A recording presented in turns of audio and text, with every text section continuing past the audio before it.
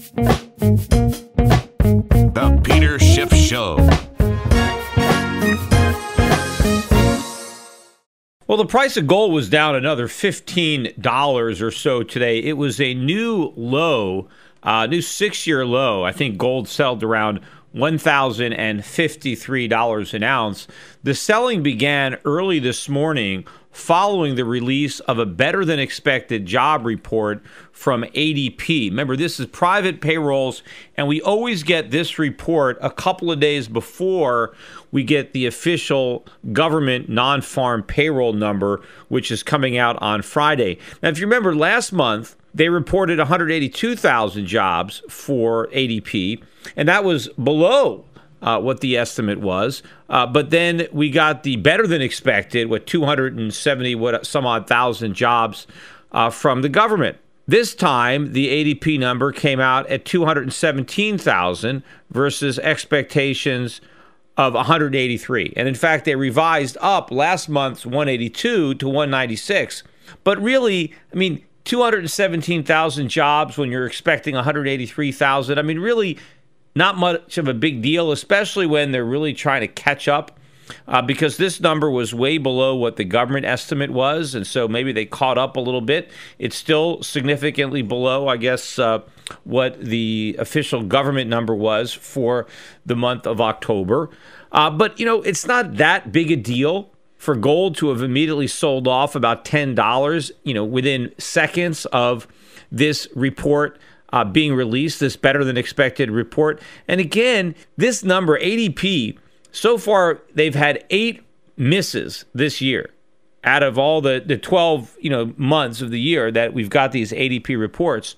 8 of the 12 have been below estimates. So the number has missed estimates twice as many times as it's beat them. Yet somehow this shows, the economy is really strong, the Fed's going to raise rates, and the price of gold dropped. Even though everybody already believes the Fed's going to raise rates anyway, somehow this additional evidence caused gold prices to drop. By the way, hedge funds are the most short they've ever been in gold, ever right now. The least long, the most short, their net short position. Obviously, everybody who's short gold right now, if you shorted it over the last few years, you're ahead, right? That trade is a winner for everybody. But we'll see what happens if the price of gold reverses between now and the end of the year, and we get a lot of hedge funds that want to book those profits. We'll see how much profits remain to be booked if a lot of the shorts at once decide to cover, because I think a lot of people sitting on paper profits are going to find those paper profits very difficult to realize when everybody is trying to realize them at the same time when there is a change in information. Meanwhile, in the real world, in the physical world, the demand for gold continues to hit records.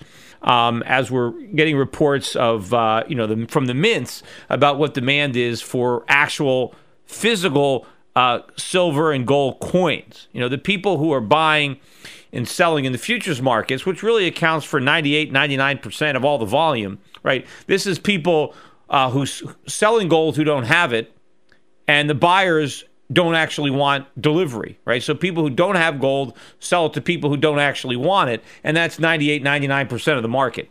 But in the real market, for people who actually want gold, buying it from people who actually have the gold to sell, there you see incredible demand to buy it, while the speculators, all the demand is on the short side.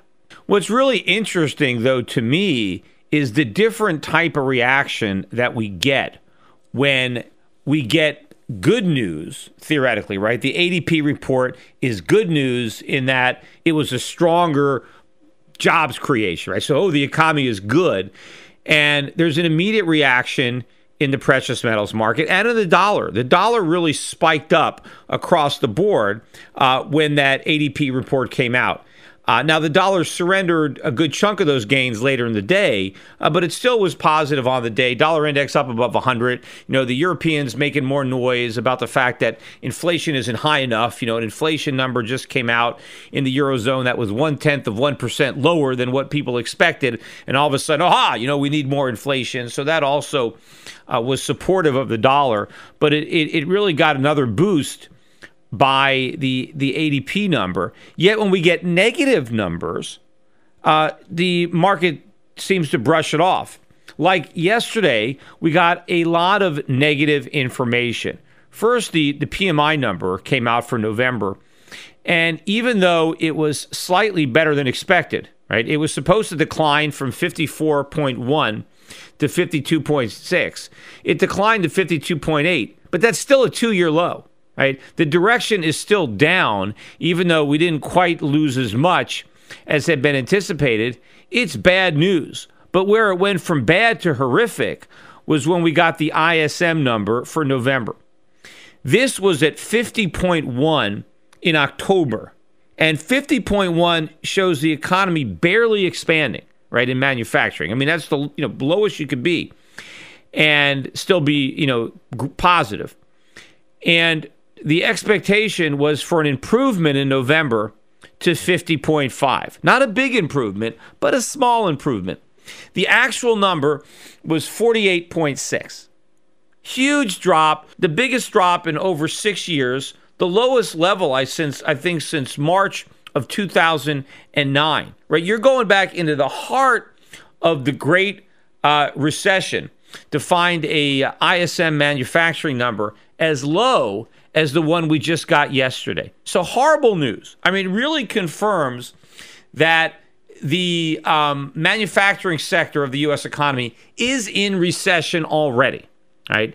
And no one cared. There was no reaction at all. I was watching the gold market, the currency markets when this number came out. And, as far as they're concerned, it's a non-event, right? Doesn't even matter. And this news was much more bad than the ADP number was good. But it shows that no one even cares. I mean, manufacturing is supposedly such a small part of the U.S. economy, which in and of itself is a huge problem. But apparently it's so small, no one gives a damn what's going on in the manufacturing sector. But look, the last time the ISM was almost this bad, it was like 2012. It was almost this low. Not quite. It was almost there. The Fed immediately launched QE3. That's when they did it, right? The economy was so weak when we got an ISM number that was better than this one, but almost as bad. And the Fed launched around a quantitative easing, right? And of course, the last time it was this bad is when they launched QE1 in 2009. Yet now, with the manufacturing as weak as it was, or weaker than it was when they launched QE3, and almost as weak as when they launched QE1, now supposedly the Fed is ready for a rate hike, which is absurd if you actually believe that the Fed was data dependent. How could they be even talking about raising rates with data this week? I mean, as far as I'm concerned, if the Fed does raise rates in December, it proves conclusively that they were never data dependent, that whole data dependent BS, it was all just a ruse. It was part of their delay tactic. They were looking for excuses not to raise rates, and so they said they were data dependent. Because if you're really data dependent, why wait until the data is at its weakest point during the entire period on which you've supposedly been depending on data and choose the weak point to raise rates? I mean, if they were data dependent, they would have raised rates years ago. But had they raised rates years ago, they would have pushed the economy into recession that much sooner. So that's why they didn't do it. But they waited so long that the economy is already going into recession on its own without any help from the Fed. If the Fed now gives it a push by raising interest rates even slightly, we're going to go into recession that much quicker. And the Fed is going to look ridiculous for having raised rates so close to the beginning of a recession. But it seems to me that the only reason that they're going to raise them is to prove that they can and to kind of give a vote of confidence to the recovery. Because not raising rates would, tip people off and let them know, hey, wait a minute, what does the Fed know that we don't know? They might be worried about something. You better believe they're worried. That's why they've waited so long. And that's why they're already trying to cushion the blow of any kind of rate hike by saying, oh, don't worry, if we raise rates, we're not going to raise them again anytime soon. We're going to be really slow with raising rates, and we're not going to raise them very high. They're going to stay much lower than they would normally be. I mean, all of that in and of itself is an indication of a lot of concern. Also yesterday we got the motor vehicle sales, and everybody was excited about these auto numbers because we did 18.2 million was the total sales, and the estimate was 18.1, right? So we beat the estimate. Although 18.2 was the same as we did in the month of October, so we just we met that. But nobody really talked about the fact that the domestic sales were slightly below last month. In fact, this is the second or third month in a row that we've seen a decline in domestic auto sales. We went from 14.5 million to 14.4 million, despite the fact that they're giving away the store. I mentioned this in the last podcast where, GM was offering 15% cash back if you bought a new car. There was like $7,500, to buy a $50,000 car. But this is all a product of the bubble. We shouldn't be so excited about these car sales when you got an auto bubble. And, I saw Kramer on CNBC was asked about this, and he was dismissing this idea that there's a bubble. And his critique or his proof that it wasn't a bubble, he said, look, it's not like back in the housing days where people were buying 3 and 4 houses at a time. Nobody's buying 3 or 4 cars, so therefore it's not a bubble. I mean, what an absurd statement. I mean, the reason that people were buying 3 or 4 houses, and they weren't buying them at one time. I mean, they would buy them as investment properties. They didn't live in 3 or 4 houses. They lived in one. Maybe they had a vacation house, so maybe they had 2. But the rest were rental properties, investment properties. I mean, they were bad investments, but people were buying houses because they thought they could make money. Nobody is buying a car. I mean, I'm not talking about, obviously there are people who buy rare cars as an investment, a collectible car, right? I'm talking about these new automobiles that they're rolling off the assembly lines, right? Nobody buying those cars is under the delusion that they're making an investment. Everybody knows they're spending money. Everybody knows the car is going to lose value. So why would anybody load up on them? I mean, who's going to buy 3 or 4 cars? I mean, no one has a place to park them, even if they had them, and you're not. That doesn't make any sense. Obviously, it's not a bubble from the perspective of the car buyer. What Jim Cramer doesn't understand is the bubble is in auto finance, right? It's the lenders. That's where the bubble is. It's extending credit to people to let them buy cars. The bubble is the buyers of the loans. That's where the speculative mania is. The idea that the borrowers can actually repay. That is where there's a bubble because they've dramatically lowered the lending criteria, and people are buying cars and the loans are 7-8 years. I mean, the warranties are only 3 or 4 years. I mean, this is a very risky loan when a guy's got 7 years to pay you back and the warranty is only good for 4. And the fact is, why are people buying cars with such a long payment? Because they can't afford conventional financing. Normally, when you buy a car, you would pay it off in 2 or 3 years. The fact that people need 7 or 8 years is because they can't afford it. So they end up with lower monthly payments, but over the course of the entire loan, they end up paying more. But a lot of these people, when their car's out of warranty, or maybe even before, I think there's going to be a lot of defaults, a lot of foreclosures or repossessions, and there's going to be some big losses in the auto lending. And of course, since the U.S. government through the Federal Reserve probably owns a lot of this paper, then the losses are going to go to taxpayers. But the bubble is not the people buying, it's the people lending. That's where the bubble is, just like in the student loan market. Although there you also have a bit of a bubble on the buyer side because people are buying a degree, and people believe a degree is valuable, just like people believed the house would go up. So people actually think that they're going to make money by buying a college degree. But I think even there you can see the bubble from the buyer's perspective, because no, they're not. I mean, you're going to make the same money as a waiter, whether you have a philosophy degree or whether you dropped out of high school, if you're waiting tables, right? I mean, I'm not going to give somebody with a degree a bigger tip than somebody that doesn't have a degree. I'm going to tip based on the service and the price of the meal. I couldn't care less whether or not my server went to college, right? So a lot of these people don't realize, hey, I'm going to go to college, but I'm not going to have a job that's any better than the people who don't go. So from that respect, you've got a bubble both in the buying of the degree and the financing, although now more and more of that financing is just being done directly by the government. But there is a bubble in auto finance that's clear, that's obvious, and only somebody who is, a paid regular shill on CNBC could look at all that evidence and dismiss it and say, nah, there's no signs of a real estate bubble because I don't see people buying 3 and 4 cars at a time. I mean, what kind of nonsense is that? Now, also contributing to gold's weakness were statements from Janet Yellen. She gave a speech this afternoon. And in my opinion, it was probably the strongest indication yet that the Federal Reserve may, in fact, raise interest rates in December. Now, she didn't commit to doing it. In fact, after she went over her assessment of the economy and why, in fact, it may be ready for a rate hike, she went out of her way to state that we haven't made up our mind. She said that the committee is going to be weighing all of the data, not only the data that has already come out, but all of the data that's going to come out between now and the next time that they meet.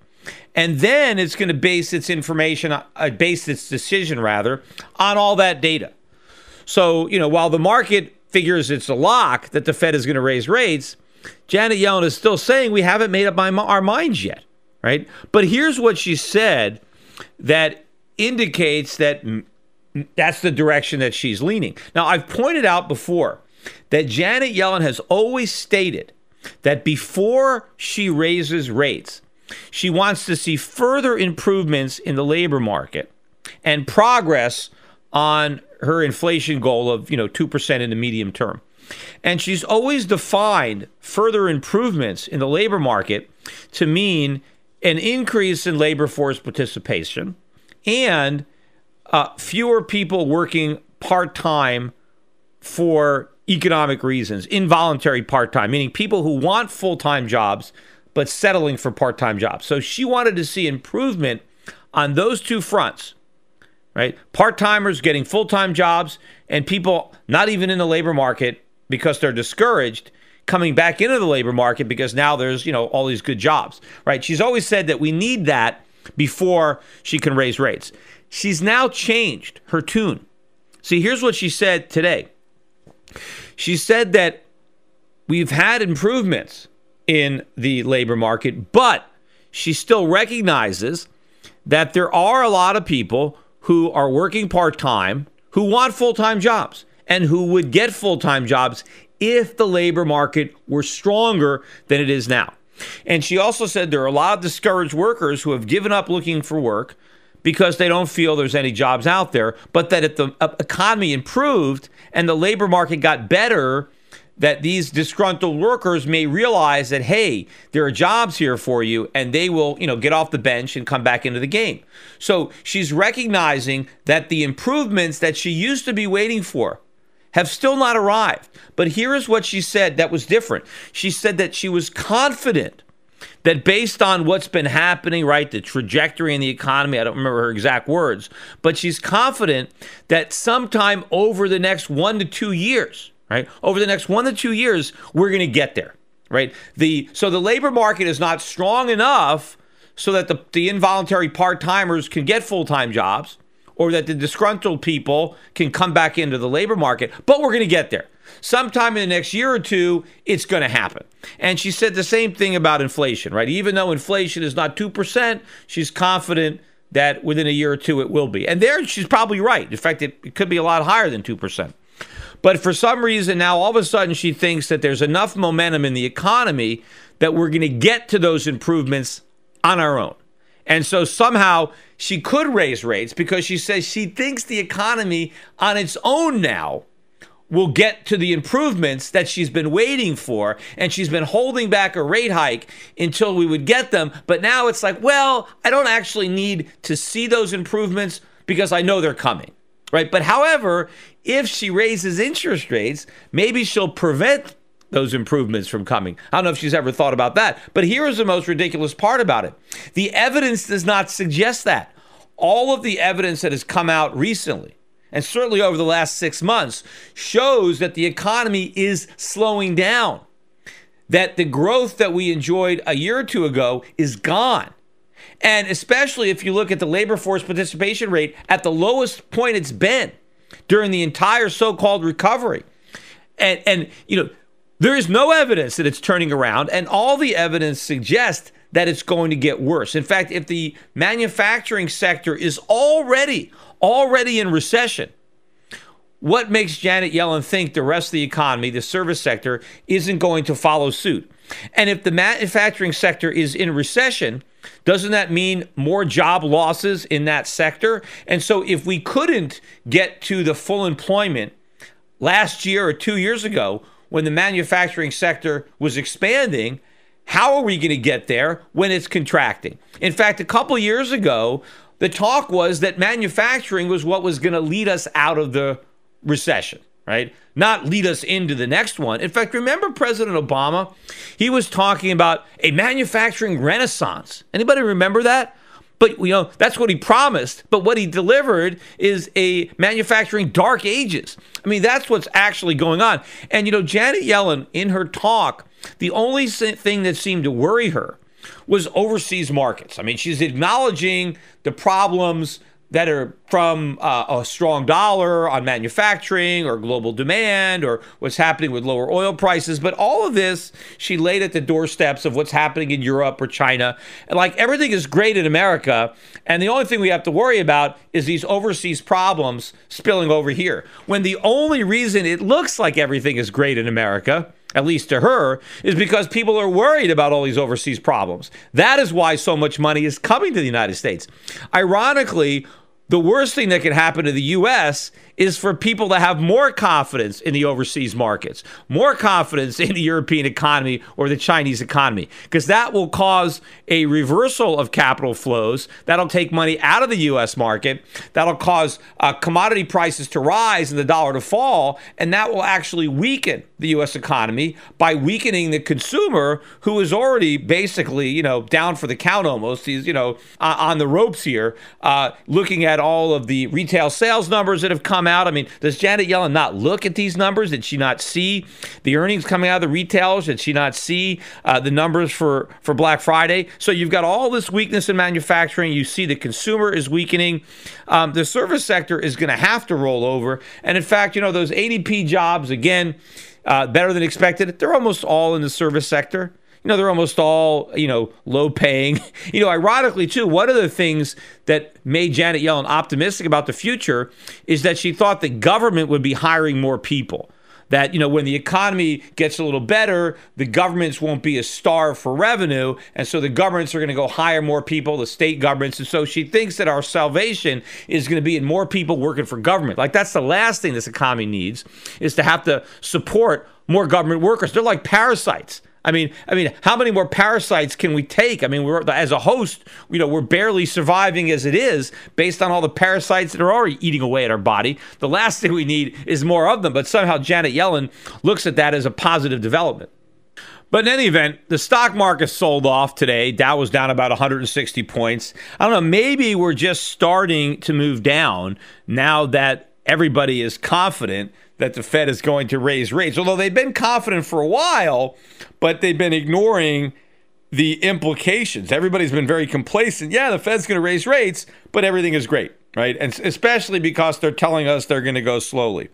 But, if the Fed is going to be raising rates, again, there's a very significant risk to the U.S. stock market, given how expensive it is and given the fact that all of the stock market gains have been a function of the Fed. And what the Fed giveth, the Fed can taketh away. And that's exactly what Janet Yellen is threatening to do.